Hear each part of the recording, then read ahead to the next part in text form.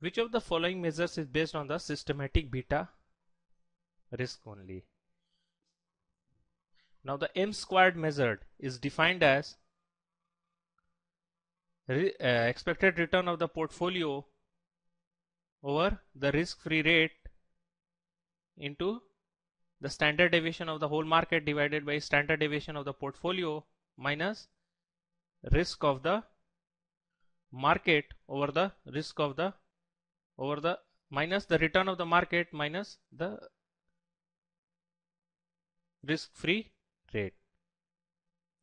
So M squared measures is based on the total risk, which includes both the systematic as well as unsystematic risk.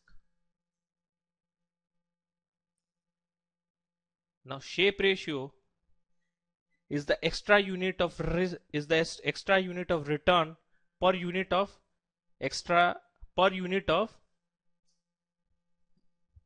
risk of the portfolio. So it is defined as RP minus RF, that is the return of the portfolio minus the risk-free rate divided by the standard P, or the risk of the portfolio or the standard deviation of the portfolio. So this is also dependent upon the total risk, that is both the systematic risk as well as the unsystematic risk.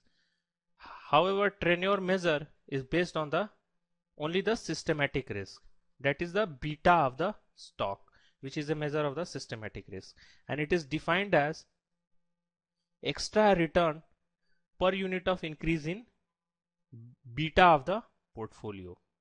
So you can see there is similarity between Treynor measure and the shape ratio. However, in the denominator of the shape ratio, we use the standard deviation of the entire portfolio, whereas in the denominator of the Treynor measure, we use the beta of the portfolio. The beta measures only the systematic risk. Hence the correct option is option B.